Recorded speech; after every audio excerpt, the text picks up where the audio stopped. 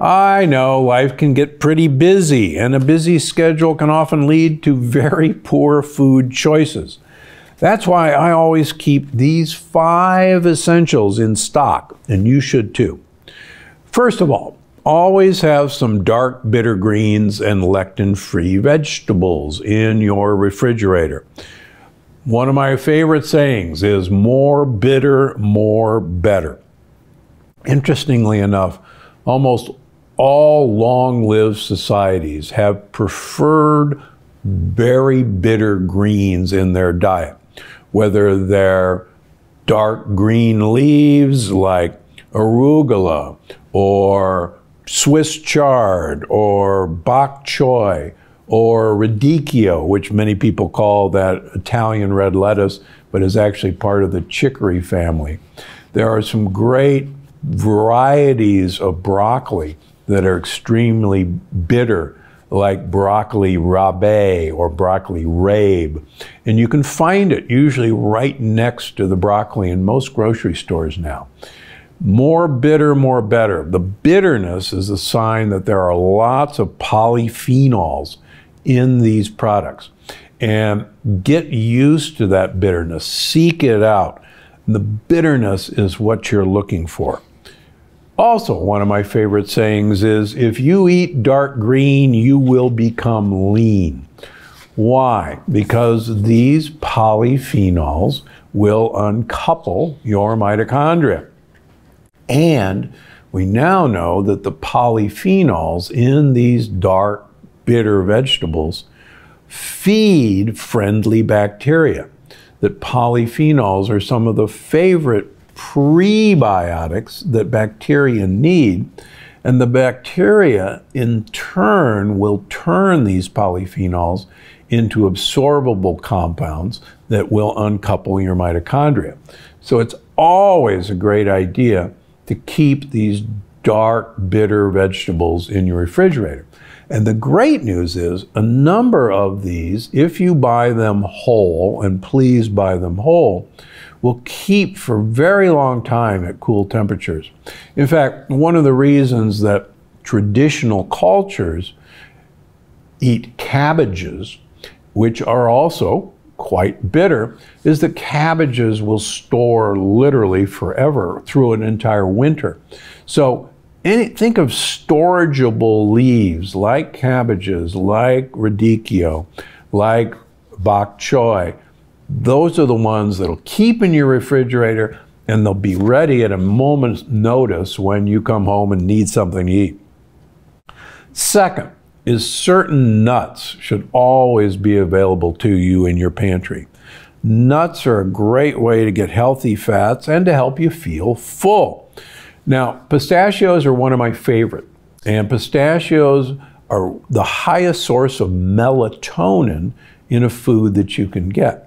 And melatonin is not the sleep hormone. People who've read Unlocking the Keto Code know that melatonin is actually the essential antioxidant in your mitochondria that protect your mitochondria from damage. Melatonin is an incredibly important protector of your brain mitochondria. So have some pistachios. Macadamia nuts. Now, be careful with macadamia nuts. They're mostly monounsaturated fat. They also have a very cool omega-7 fat that's really good for blood vessel health, and omega-5 fat that's good for blood vessel health. But if you're trying to maintain or lose weight, watch out for macadamia nuts. Walnuts. Walnuts are a great source of a short-chain omega-3 fat called alpha-linolenic acid that is one of the best health promoters for uncoupling mitochondria that I've ever found. Study after study, particularly the Predimed study in Spain, showed that adding about a half a cup of walnuts to your diet dramatically improved memory in people 65 years of age or older. So my mix at my offices that every patient eats while they're waiting to see me is walnuts, macadamia nuts, and pistachios. Those are the top three. But there are others. Hazelnuts are great. Pili nuts. Many people think it may be the healthiest nut in the world. Check out episode 232 with Jason Thomas, the Pili hunter, and see what we're talking about. Now, they're great pre-party appetizers. This is the season where we're always awash in parties and there are so many temptations. The problem is you're going to succumb to those temptations if you arrive hungry and if there's a drink in your hand. So what I do to prepare, and I actually did this last night, is I have a generous handful of my Gundry nut mix before we head to the party. I'm satiated. The alcohol is not going to be absorbed very quickly because my stomach is full. And then I'm not that interested in what is on the appetizer platters. There are some great nut butter alternatives. As many of you know, peanut butter is not a nut. Peanut butter comes from a peanut, which is a legume. They're loaded with lectins. The vast majority of us are sensitive to the peanut lectin. Almond butter is an okay alternative, but almonds have a lectin in their peel. There are several companies that now make peeled almond butter, and that's a go-to for many of my patients. But there are other alibi more expensive butters. Pistachio nut butter is great. Hazelnut butter is great. Pili nut butter is great. Tahini, not from a nut, from sesame seeds, is great too if you're looking for kind of that similar mouthfeel as peanut butter. So get yourself some new spreads. Ditch the peanut butter. And please, if you're going to use almond butter, get the peeled almond butter that you can find in stores or on Amazon.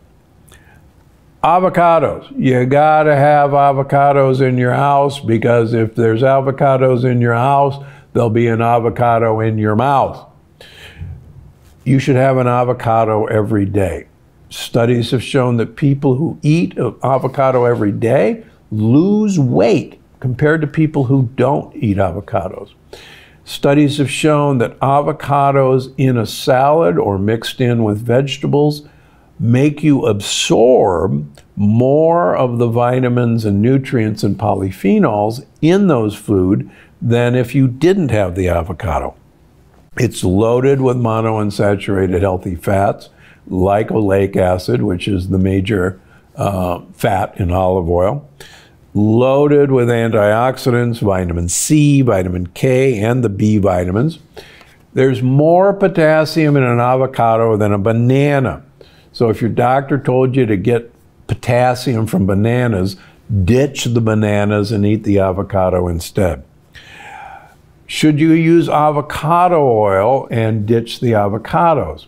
Well, while avocado oil is a good high smoke cooking oil, it doesn't have near the polyphenol content of olive oil.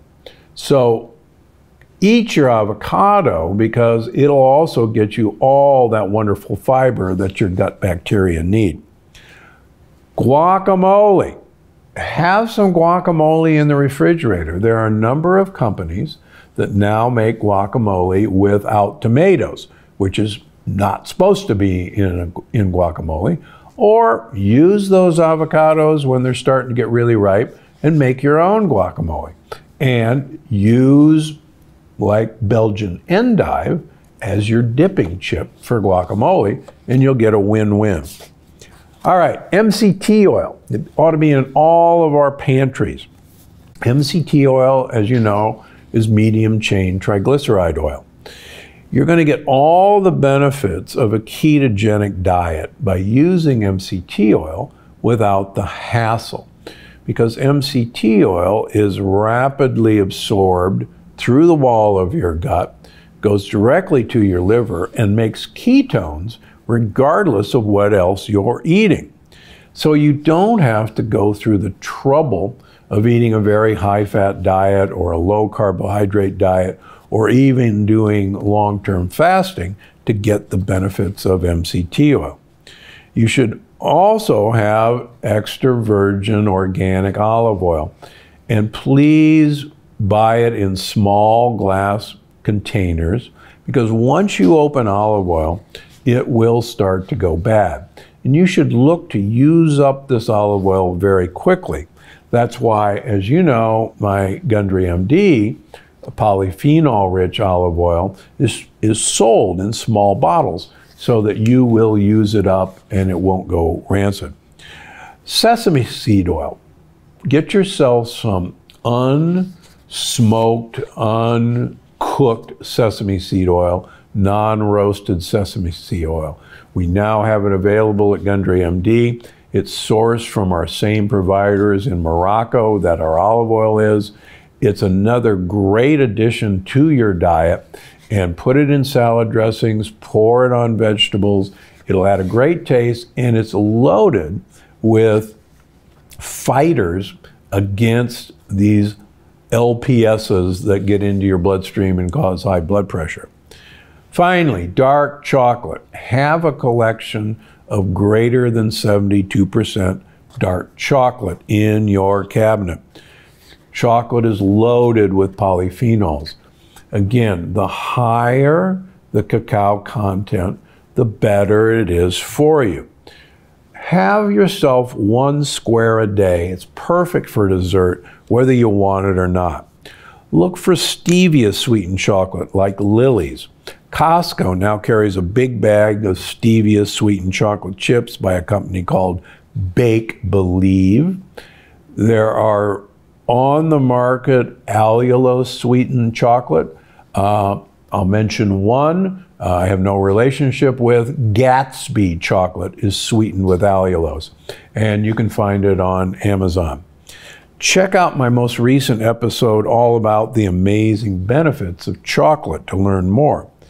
Now, recently there's a new study making the rounds, and this comes around every few years, that there are levels of lead and levels of cadmium in chocolate. And somehow this is exciting new news. Folks, we've known that there is lead and cadmium in chocolate ever since these levels have been measured. Do not let this fear-mongering dissuade you from the benefits that you will derive by eating dark chocolate. Study after study after study of people who have dark chocolate, cacao in their diets show improved brain health, improved heart health, improved vessel health. So please don't see this latest news about lead and cadmium in chocolate dissuade you from having chocolate in your kitchen and enjoying it every night. Fermentation actually refers to the fact that most lower life forms like yeast and bacteria have to make energy by a process called glycolysis. And we won't take you back to high school biology. But essentially, they take sugar molecules, which are a source of carbon, and through a process called glycolysis, they make ATP, the energy currency. Glycolysis is actually a very inefficient process for making ATP. And you and I don't use glycolysis. We use mitochondria and the electron transport chain. But glycolysis is basically fermentation. And fermentation takes sugar and turns it into energy for the bacteria or the fungus or the mold or the yeast. And what's left over is actually what are called postbiotics. And just to review, probiotics are friendly bacteria. Prebiotics are the foods that probiotics ferment. During the process of fermentation, you produce compounds that are called postbiotics. And if we had to do it all over again, we wouldn't use these names, but sorry about that, we're stuck with it. So vinegar, for instance, is a product of fermentation. For that matter, wine is a product of fermentation. For that matter, beer is a product of fermentation. And what's fascinating is almost all ancient cultures preserved their foods or made their foods edible via the process of fermentation. So fermentation of foods have been practiced actually for past recorded history. There's evidence that the Egyptians were fermenting foods 10,000 years ago, really around the beginning of agriculture. One of the reasons we think that fermentation happened was, number one, there was no storage system. There wasn't refrigeration. There was no way to actually keep food fresh.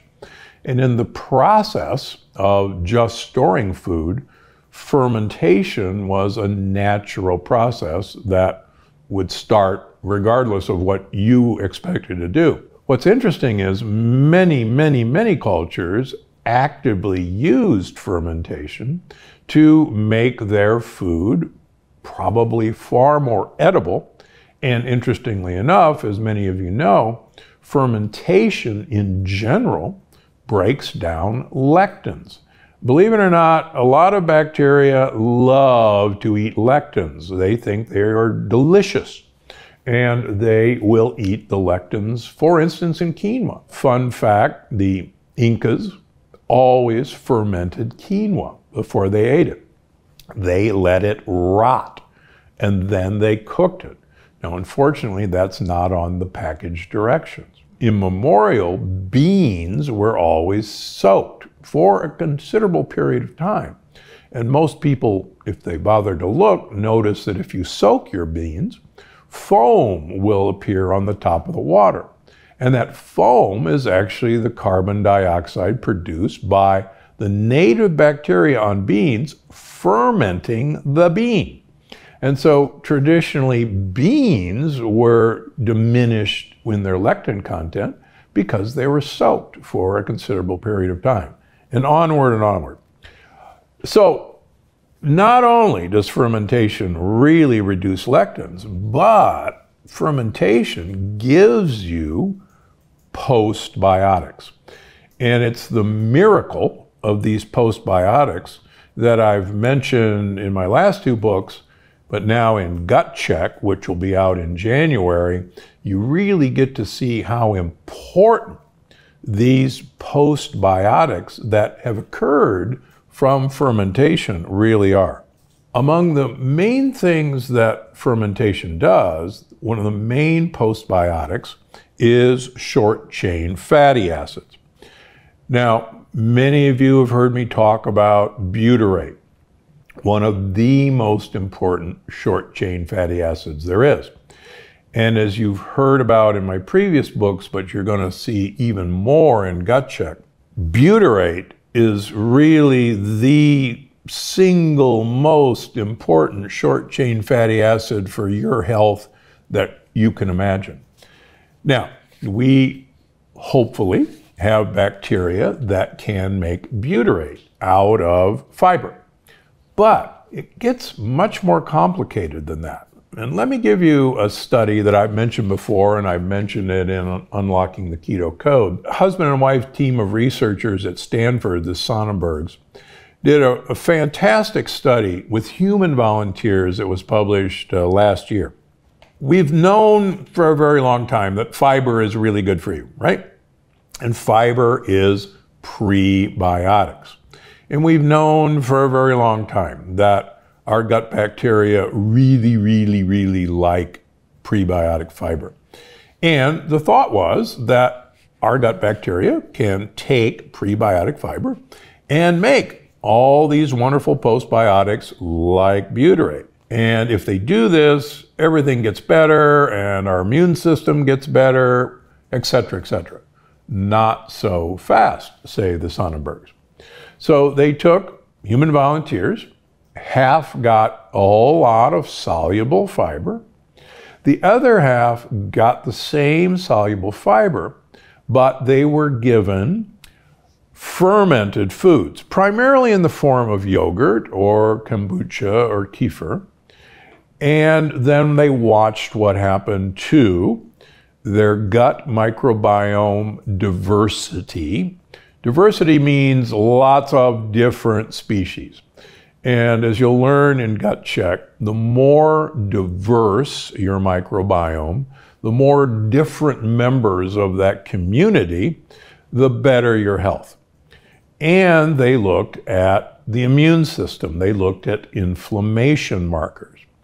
Lo and behold, what was shocking was the folks who got the fiber alone actually didn't improve their microbiome diversity, nor did it have much effect on the immune system, on inflammation. But the group that got the fiber with the fermented foods had much improved gut microbiome diversity, and the inflammatory markers went down. So what's up with that? Well, it turns out in my research, yes, you want bacteria to be able to make butyrate. But what's fascinating is many of the butyrate producing bacteria actually have to have precursors for butyrate to manufacture butyrate, basically assembly line.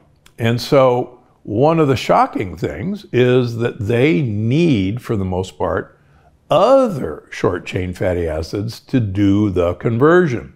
So they need, like for instance, acetic acid or propionic acid, acetate or propionate, to make butyrate. And yeah, they need the fiber, but they gotta have the precursors to assemble all the parts to make butyrate. And that explains why it was only the group that got the fermented foods that had these short chain fatty acids, that then when they got the fiber, they can complete the manufacturing process. It's also amazing in my studies of the longest living cultures of the world that almost all of these cultures have fermented foods in their diet. And some of them might surprise you. So let's set the record straight on no-go fermented foods. Yogurt. Now, yogurt is a fermented food. The problem with American yogurt in general is that most of our cows make a protein called casein A1, which by itself can be a lectin-like compound, a very inflammatory compound. Now, cows in France and Italy, goats and sheep and water buffalo have casein A2. So what I want you to do is try to avoid American cow milk yogurt. There's plenty of goat yogurt available, there's sheep yogurt available, there's coconut yogurt available, there's even pili nut yogurt available called lava. All of these are great options. The other problem with most yogurts in America is they are loaded with sugar. So you've got to be a wise consumer and actually look for the amount of added sugar to the yogurts. So look for the unsweetened variety. And if you want them sweeter, just put some allulose in. And good news, allulose is a prebiotic sweetener that feeds good gut bacteria. Now the second non-starter is most kombucha. Now don't get me wrong, kombucha is a phenomenal fermented food that has great postbiotics. But kombucha is tangy, and Americans in general don't like tangy things. So companies put a whole lot of sugar in so many of the popular kombuchas to cover up that tanginess. So please read the label carefully. There are a number of popular kombuchas that have as much sugar as a soda, and that's not what you're looking for. Also remember that sugar isn't going to benefit your good bacteria at all, and it will only feed bad bacteria and yeast that you really don't want. On the other hand, there are some kombuchas that are low sugar, and they are available, but you gotta read the label and just be careful of the amount of added sugar in these products. Now, sourdough bread. Years ago, when the Plant Paradox came out, I was invited on the Dr. Oz show with one proviso. Dr. Oz, who's a friend of mine, said, "You're going to have to give me a bread that people can eat, otherwise I'm not having you on the show." True story. So I said, well, there is no safe bread, but if you're going to eat bread, then sourdough bread would be the safest because it is a fermented bread. We have to realize that almost all breads traditionally were raised, were given heft by the addition of yeast. And the yeast fermented the sugars and also the lectins in bread, and that produced a even loaf. The Egyptians are the first credited with doing this. On the other hand, almost all commercial breads in the United States no longer use yeast to make the bread rise. It's too inefficient and it's too unpredictable. That's why you get big holes and little holes. You want even holes, and that's not with yeast. So modern American bread doesn't use yeast to raise the bread. Now, traditionally, sourdough bread is made with a sourdough starter, which uses these yeast and bacteria. But most sourdough bread in the United States, it says sourdough because they use sourdough, but most of the bread was still unfermented. So buyer beware. Sourdough bread in the United States, for the most part, is not what you're looking for. Okay, so let's get to the good stuff, because there's some easy to use good stuff. Number one best fermented food that's easy to find and use is vinegar. You gotta give the assembly line to make butyrate what it needs, and vinegar supplies acetic acid, the short chain fatty acid that it needs. Now, if you want a deep dive about other videos all about the benefits of vinegar, go to my YouTube channel and check out vinegars. Now, acetic acid is also a communication system between our gut bacteria and our mitochondria. And acetic acid, as well as butyric acid, are one of the best ways to uncouple mitochondria. And once you uncouple your mitochondria, you get profoundly good health. Probiotics, even if they were in vinegar, are long dead. But those dead probiotics also carry information. So, for instance, apple cider vinegar with the mother. The mother is actually all the dead bacteria and what's left over of the polyphenols in apples. And those dead bacteria also carry information. And it's a really exciting information that you're going to learn about in Gut Check. Dead bacteria tell tales. Now, vinegar is a great way to do this. Vinegars make you actually uncouple your mitochondria to lose weight. And one of the miracles of weight loss with vinegars is this uncoupling effect. Now, I loved aged balsamic vinegar. It has multiple available polyphenols. It's actually the richest source of resveratrol that you can get. I happen to have a brand that I recommend. I have no relationship with them. They're called Napa Valley Naturals, and you want the Grand Reserve. It's really thick. And you just need a teaspoon or a tablespoon to make my famous fake Coke. You use sparkling water. I prefer San Pellegrino. I have no relationship with them. and you put in some balsamic vinegar, stir it around, and presto changeo, you have got a health-enhancing compound that tastes really good, and it tastes kind of like a fake Coke. Apple cider vinegar, champagne vinegar, red wine vinegar, sherry vinegar. Knock your socks off. I've got probably 8 different vinegars that we mix and match in our salads. And it's a really easy way to get these postbiotics that you need. Now here's a shocker. My second best favorite way of getting these fermented postbiotics into you is raw cheese. Newsflash, raw cheese. What does raw cheese mean? Well, it turns out cheeses, particularly in Europe, do not require pasteurization to make it into the United States. The bacteria and the yeast in milk actually impart great postbiotics in the process of making cheese. And there's particularly some raw cheese bacteria that actually promote weight loss.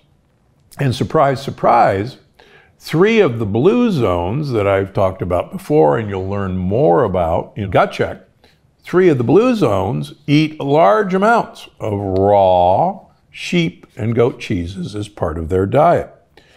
Now, there's also an incredibly interesting component in whole milk, which is called milk fat globulin membrane.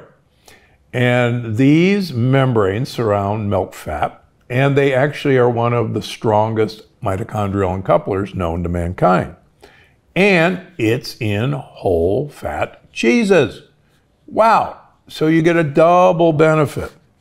Now here's number 3 that is going to shock you. And this is straight from long-lived people. Most people probably don't know that the longest life expectancy in the world by country is in Andorra. Now, Andorra is this little tiny country between Spain and France, up in the Pyrenees Mountains. And these guys are sheep herders, and they eat sausage every day. In fact, a nearby town in France, Toulouse, basically lives on sausage. And Toulouse, despite living on sausage, has the lowest degree of heart disease in all of France, despite having this massive high saturated fat diet. What gives? It turns out that traditionally sausages are cured, are aged by the addition of bacteria. And bacteria eat the sugar molecules in the meat. And they also, fun fact, eat new 5-GC, which is in beef, lamb, and pork, which, as many of you have read, is a real mischievous molecule that really harms our health. But fermentation of meat, of sausages, eliminates new 5-GC, and it also eliminates new 5-GC in milk products. So strange as it may be, traditional sausage making is a fermented food that has postbiotics, fermented things that improve your health. So if you want the world's life expectancy, eat fermented sausages. Now, not so fast. Most sausages in the United States are not fermented. You can't have a Jimmy Dean's breakfast sausage and get a benefit. Most sausages with an Italian name applied to them, like pepperoni and salami, are not fermented. So buyer beware. But you can find traditionally fermented sausages that are made in France or Portugal or Italy, and they are findable, and those are actually remarkably good for you. Who knew? So, vinegar, aged raw cheeses or aged cheeses from Europe in general, and traditionally prepared sausages. One more last thing. Many of you know I have a very good friend, a 3 times James Beard award-winning chef, Chef Jimmy Schmidt. And Jimmy Schmidt produces sausages and bratwurst. And lo and behold, Jimmy inoculates his sausages and bratwurst with bacteria. FDA approved, I may remind you. And I was talking to him one day recently. I said, "What the heck? How did you know to inoculate your sausages?" And he said, "Are you kidding? That's the only way you could ever make a sausage legally in Europe. So I'm just continuing a tradition."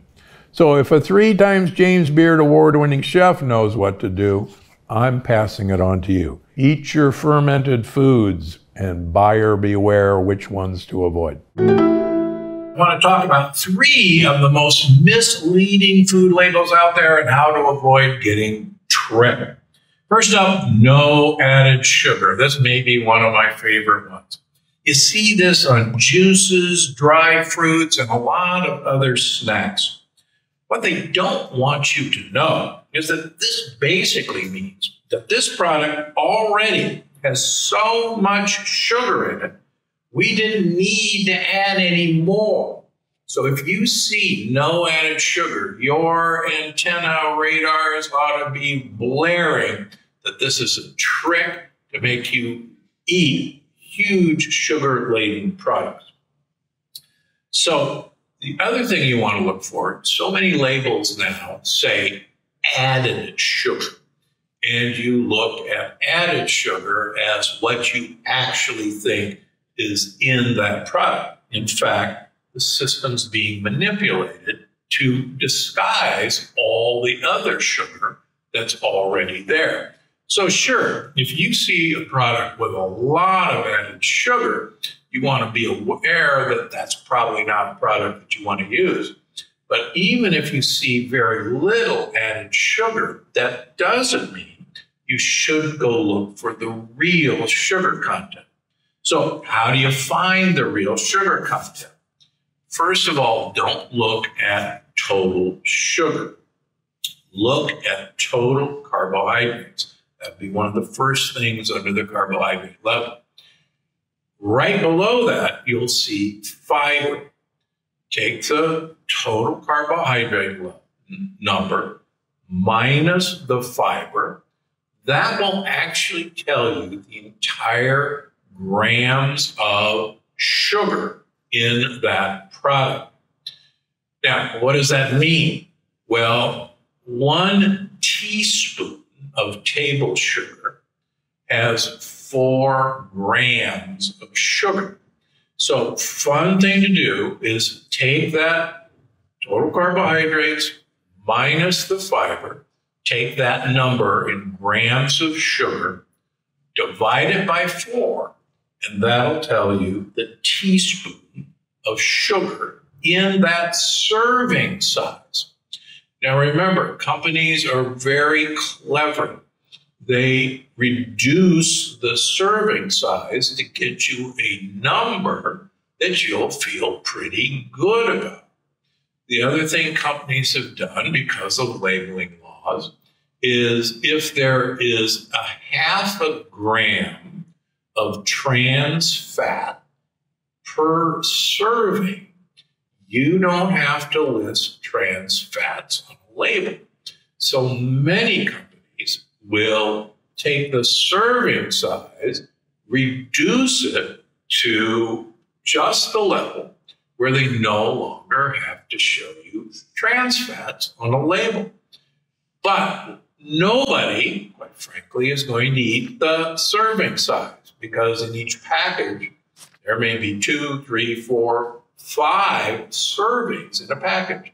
And it's incredibly unusual for human behavior to not completely eat the entire package. So buyer beware. Let me give you an example. We had the former head of the FDA on our podcast last year. He uses the example of a bagel. So a bagel usually has around 330 calories. And if you look at the label, it will say 0 sugar. But in fact, if you do this math, you'll find that the total carbohydrates of the bagel is about 33 grams of carbohydrates and 0 fiber.